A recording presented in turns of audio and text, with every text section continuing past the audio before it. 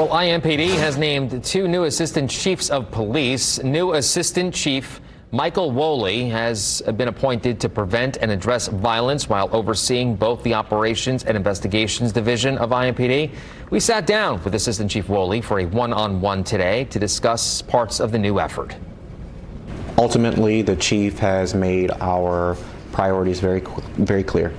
It is reducing crime, continuing to push the mission forward of dropping our violent crime and working on our property crime. It is recruiting and retention. It is bringing our department in a better position with its technology, modernizing us, and workforce development. Wolley is a 17-year veteran of IMPD.